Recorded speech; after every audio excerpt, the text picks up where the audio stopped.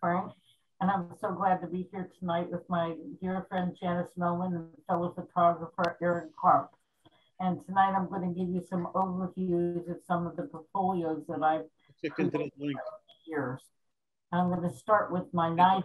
Erin's not on until 4:20, but someone else is on. Might be on now. Can you hear me? Ron, mute yourself. Yeah, what did she say? She's not muted. Oh, he is. Yeah. Yeah, we are. I can hear you. He's talking. Hear me? Yes. So tonight I'm going to start with a portfolio, some different portfolios I've taken over the years. I'm going to start with the first nude I ever took, which is from my Nigel series. And I met Nigel when he came to my loft with his boyfriend in 1982. I was doing still lifes with pearls at the time, and he loved my still life work, and he told me he always wanted it to be photographed in pearls. And I said, okay. So he came over in daylight. All these photographs were taken in daylight. And by the way, we never got to the pearls, but we did get to great light from my loft. And this is one of the first nude studies I took of him. It's Nigel blind study. It's in the Brooklyn Museum and museums in Europe. This is Nigel with black lines. And the most wonderful thing was I adored working with them. And I devised a system where I hand-toned the body with selenium so that it would jump off the page. So it's in layers. You see the background is separated from the body itself. It was a laborious work, but I love to do it. Lynn, let me ask you a question. How does that relationship build between you and a particular model? Like, how does that start where, when do you both realize we're connecting? Immediately. It began immediately, and it lasted until his death, actually. But he moved to Europe in 1987. So he had that wonderful personality. He was a special person with a grand personality. It was very special, and my husband loved him too. Everybody did. So it was very easy with Nigel. But I really, really have a great connection with everybody I work with. And you'll see in my heavy and white, I'm friends with them since 1998. We're still all in contact with each other because it's a very close work. I have a thought, an idea, create the design and set, I talk to people, and then we do it. This is Lalique for my body image series. I was very interested in shape and weight and eating and how people felt about their bodies. The interesting thing about this is it's taken from a Lalique base, gave me the thought of how to position the bodies. And if you take away the heavy picture, it's not very good. So you got to see how people about their bodies, but how important different shapes were to make for a beautiful image and a beautiful composition. And through this, we all got to like our bodies more. So this is also from my Heavy and White series, and this is called Servitude 2. Servitude 1, excuse me. I made 1 and 2. And this was about eating, shape, and weight, but everything was talking about body image. And no matter what, even though she's heavy, there's grace and beauty to her. And I made this white, and I developed my own film and created my own set so that you would see body image as concept, not fleshy. You would get more of the idea. And this is Women with Umbrellas. My husband brought the umbrellas back from Japan because I had a vision of how to see these people same and different from the back. And the umbrellas I thought had to be, gossamer, so that you would not feel too weighted down by them, but that you can concentrate on the rear ends. And there's actually 8 rear ends here, all different. The hardest thing to do with this image was they wanted to perform for me, and I had to convince them not to move. And so I did. And this is called Sabaris, because we had such good times together. And this is like Greek women were sitting in a circle having a great time. And this is actually on the spot because these things happened right then and there. This is spontaneous. Every image actually was caught as the image at time. And this actually was going on at this time, and I caught it and I called it Sabaris. And what are you shooting with, Lynn? These are Silver gelatin prints, all of them. It's analog. They call it analog today. When I was doing it, it was just silver gelatin prints. They're all toned with gold. So after I printed them and cleaned them and everything, then I put a gold toner on them to cool them. I used special paper. So then I got into objects, and I didn't see why any object shouldn't have a picture on it. So I would buy various objects like irons, which represented women, femininity, work, ironing, and pinups. And I bought these irons, and then I would shoot for the objects.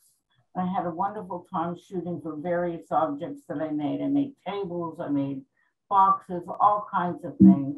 And I decided to show a couple. Sorry. And this is my eye box. At that time, I put eyes everywhere. I put eyes in eye boxes. These are antique eye washers with silver gelatin prints that I had a medium in these, where the silver gelatin prints were encased in a medium. And then I did many, many eye pictures. And I found out later that indeed I was having an eye problem. So Lynn, when you come up with an idea like this, do you labor over it?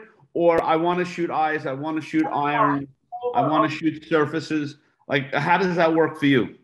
What happens is I get visions and I have to produce them. So it isn't a matter of laboring over anything. The ideas come up in me and then I have to make them. And if so, I do. It's not like, should I, shouldn't I? It's like I have to. Right. Then I do it. Why I chose those because in olden times, people used eye droppers like that with boric acid to clean their eyes. And I was still of an age where people clean their eyes with they would put it to their eye, lean their head back, and use the droppers. Okay, so next series is a transition. I was transitioning silver gelatin darkroom, which I adored, to something more in digital. So these are scanned silver gelatin prints printed on transparency. And this globe represented to me the continuing life force in the stomach, passing on from one person to the next, holding on to the light. And this is called contemplation. It was actually the first image that I printed. And this is called ampersand, like the and. And this is also from that series of globe. And I also did it in gold leaf. But these are the globe. And I designed a special tissue. They're suspended in plexi. There's a tissue in between the pieces of plexi so that when a strobe hits the image, it glows electric. So you really think there's an electric bulb inside. I love doing it. And this is Balance from that series as well. This isn't accurate to what it is because the gold leaf is it's hard to photograph. But these were also double gilded with 14 karat gold, 22 karat gold, and it made for a beautiful image. The silver gelatin on transparencies. And then I wanted to show you something I did at the beach. Now you can't see this because it's a flat surface, but this is in 3 layers. I love layering, and that's how I got to the plexi layering, the gold leaf layering, the Nija layering, even my heavy and white layering. And actually, these are 3 pieces of plexi. So there's a bottom layer, there's a top layer with just this that's on top in a smaller plexi, and a layer on top of that. And so where is this shot, Lynn? Where? Coney Island. This is shot in Coney Island. I love Coney Island. So in person, you have dimension, and I love dimension. And it was interesting. And this is called Men 4 Times. It's also in a layer. I shot this also in Coney Island when the sand was really blowing. And I wanted to show motion and someone there and not there. So this is in layers. There's a top layer, a bottom layer, and another layer. So in person, you get to see the dimension because that's what I like. And now I'm going to show you, I'm also a video artist. I create a lot of videos. I just showed at the Alamo. I'm going to be showing in Cinema Village. I'm going to be showing next week in another theater here. I make many different videos. They're short, they're experimental. I created this idea from seagulls that I saw in Florida, and it has to do with the continuation of life and death, where the seagulls in the ocean go. Yeah. You'll see how these are And Lynn, like when did you start to get into video? How was that transition for you? So I started video. I also use video with photography because I combine both, because I see myself as a photographer that continues the moment through video. That's what I like. So usually my imagery is made up of both. Not always, because I don't limit myself to anything. But oh, I have to look at the camera. So I forget the camera's there. So anyway, this was taken in Sarasota. You'll see there's rain over the palm trees. That was taken through my window. That's the ocean. This is the seagulls, and you'll see she's playing a violin.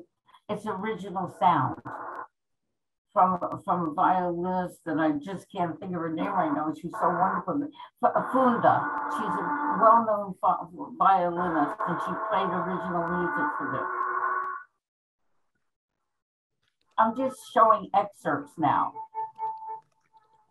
Teasers, as they call it.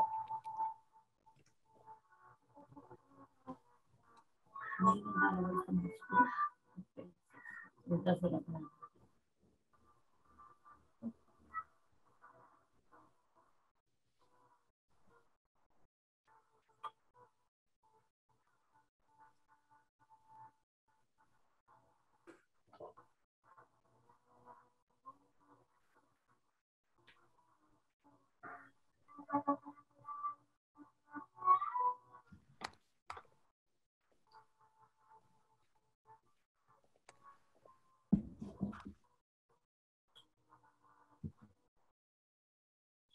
So the full videos are longer, a little bit longer, but my videos are about 3 or 4 minutes, some 5 to 8, but usually 4.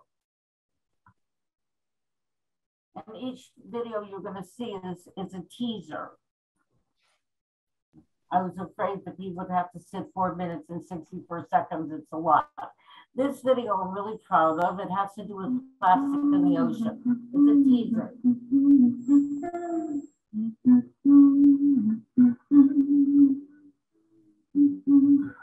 By the sea, by the sea, by the beautiful sea, and me, oh, how happy we'll be. What? Oh, my Wi-Fi stopped. Yeah, the sound is not working. So we have to redo it. How's the sound now? Hey, here, I know it's in sync. So now what do we do?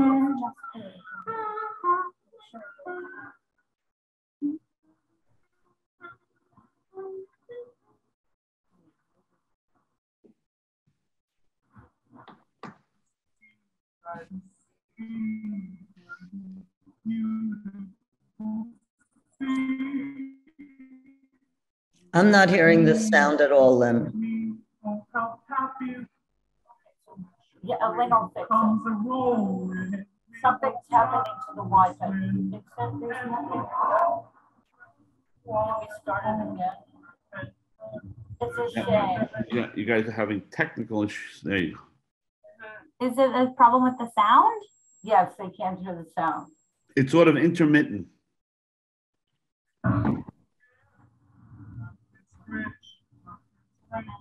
Zoom and video, it's a little bit of a problem. Mm.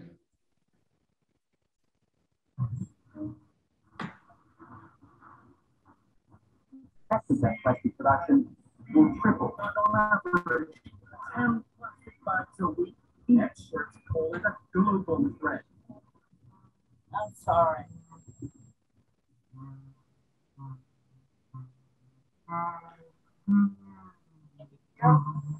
Yeah, Lynn, where was this shot? I'll tell you, it was shot in Coney Island, and also partly for the ocean gave me the plastic to use. And the Y is going to use this internationally to teach people, to show people all over the world about plastic in the ocean. I have permission this year. And there's great sound to it. I'm so sorry. Yeah.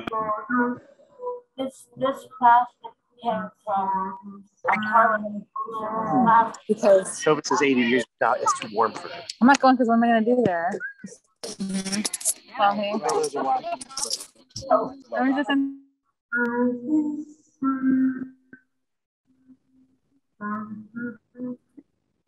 So I'm sorry you couldn't hear the sound. It's really amazing because Yeah, next time. next time. No, let's hear that. Maybe the next one's better. Okay, I hope so, or else we're gonna have to restart it. So this that I'm gonna show you now, I took from my deck here. I just recently did it, and it's been showing all over, all over Europe, and it's showing a lot in New York. And this is a teaser, not the full video. So good luck. I hope we can hear it. My neighbors performed.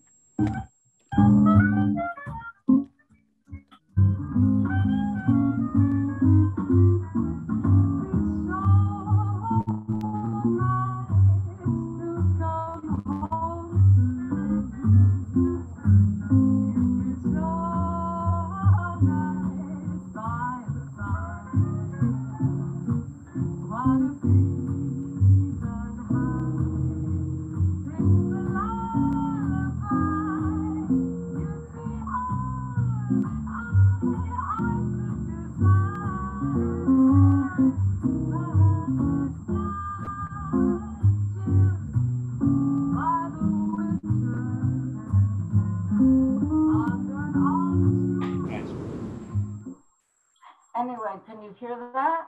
Yeah, That was a little better. Yeah. This is just the teaser. The full movie is playing now, but I didn't know how much time it would take, and to sit for the full 4 minutes is a long time for people. So I can always send a person a download link to be able to play it themselves. How about the film festivals? Yeah, the film festivals, yes. So this just played at the Alamo in Brooklyn, in downtown Brooklyn, full screen, and it was exciting to see. And it's going to be playing in Cinnamon Village on 13th Street at the end of October. And it's going to be playing on 44th Street on the 21st in the Project Room and other places. And also it's been playing all over the world, actually, to represent my feeling about New York. Right. Great. And do you sell prints from your website? I sell prints actually directly if people get in touch with me, and I've sold my books on the website, and I have some vintage prints also for sale right now on my store, and I'm going to add to my store. But if people are interested to purchase any prints, they can purchase directly from me, thank goodness. There you go. And so do you feel that you're going to stay more in the moving image, or you'll just be keep on going back and forth? So I have no idea. Right now, I've lost a lot of my personal assistants. I work one-on-one with people because, as you know, I hate the technical, but I'm the director and the artist on the job. So I take everything myself and I work one-on-one with someone technically. So I lost the people now because Broadway opened and other things opened, and they have important positions. So also I'm working right now on travel images that I took here in Coney Island, Italy, and Greece. I'm printing them in interesting ways. And I'm putting my videos on hold for now because festivals, even if it's on Vimeo, they want to reconfigure it to their particular screens. But I have a whole lot of videos waiting. I'm going to be doing table settings, surreal table settings that I took here. And so I'm very busy, and I never stop working because it's my passion. There you go. Great. Yeah. Great. That was terrific. I have to do my passion. Yes, why not? Why not? And do you ever go back to those other models and, you know, thinking of like doing something else with them over time, sort of like a time capsule? Everything has to do with the time that I'm doing it. I'm friends with these people. Right. So now I just visited Samantha, who's one of my main models, who's upstate. And Anne Marie, the heavy model, she lives now in France. And Nina's out in California. And we're always in contact with each other. Mostly I am still friends with everybody. Right. Elena. I don't think about what I'm going to do with somebody when, or am I going to do it again. If the idea is compelling to me, I produce it. Right. I do what compels me. Okay. It's sort of like the woman with umbrellas. I made my poor husband bring them all back from Japan because of the concept. So these concepts compel me. Right. And then you act on them quickly. I do, and I still see myself as a photographer continuing a big moment in time, because when you just see the moment, you don't always see everything that's happening within that moment, and that's very satisfying for me to be able to produce. Yeah. And do you write notes? You know, like the idea. I write no notes. It's a visual. I get visuals, and then it pushes me. And then I'm pushed by my visuals. Great. That really was terrific. Everyone in the chat room, you know, loves your work. And say your website again so people can see. So my website's lynnbianchi.com. We'll link it. We'll link it in the chat. Okay, great, Elena. Yes, and I'm glad they liked it because I certainly love doing it.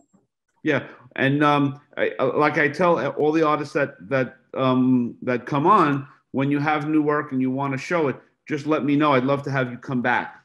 It's always a standing offer. What a pleasure, and thanks for your patience with me. No. You're a gift to have on. So we thank you very, very much. Thank you. My friend Doug Rice is here, and I did this dinner conversation. They were kind enough to perform this dinner conversation with me in my loft on Lispenard Street, and he's a wonderful sculptor and painter. He's right there, Douglas Rice. Okay, great. Well, if he reaches, we'll have him present as well.